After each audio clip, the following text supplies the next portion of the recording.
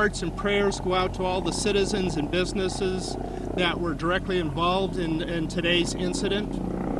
I would like to assure everyone in Carlsbad and throughout the county that the City of Carlsbad and its partners, the county and the surrounding cities, are all here to help us.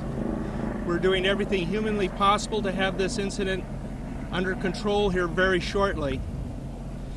I would also like to take this moment to thank all those first responders and the people who are on the front lines that have done a remarkable job to keep the loss at what it is at this moment.